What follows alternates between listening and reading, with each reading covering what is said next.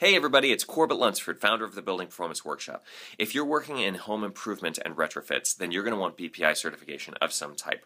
What my course, BPIExamPrep.com, is going to allow you to do is prepare for those. Now, whether you're already in a training that's somewhere between 5 or 6 days and a semester long to study for those exams, or whether you'd like to, like I did, study yourself and then challenge the examinations without necessarily sitting through a class, this course is going to allow you to do that. What I will do is personally walk you through all of the documents that you're going to need in order to feel confident to take the exam and then to make sure that you get as close to a 100% as possible. It's pretty straightforward, and essentially what the trainer's job is twofold. Number one, the documents are straight out of BPI's library. You can go to their website and download them yourselves. What I'm going to do for you is communicate them to you so that they actually stick in your brain. Because if you just read the piece of paper, it's a little confusing sometimes.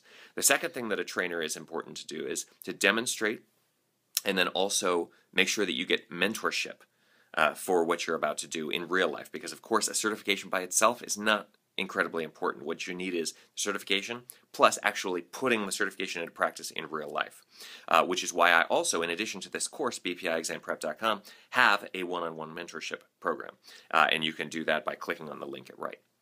Now, if you'd like to talk about the specific certifications and not know which one is correct for you, I'm going to cover all of them inside this course. But if you'd like to go ahead and click at the right, we've got Building Analyst Certification, Envelope Professional, Heat Pump, and Air Conditioning Professional, Heating Professional, and then Multifamily Building Analyst and Energy Auditor. There are a number of other certifications that this course does not deal with necessarily, and I'll explain the reasons for that later. So go ahead and choose one at the right, and I'll explain what they do.